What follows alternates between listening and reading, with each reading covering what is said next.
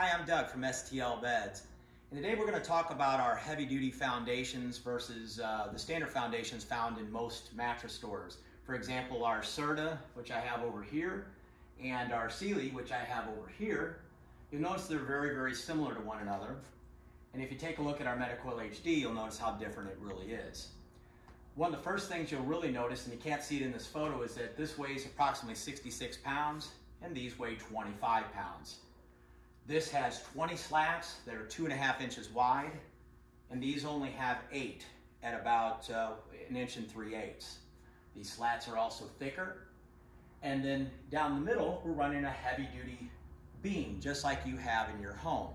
If you have a floor joist and the floor joists are running across that, that'll help you kind of understand what I'm talking about. And across those joists, or across that beam, we're using 20 slats versus the 8. We also brace the edges with 2x4s and down the middle.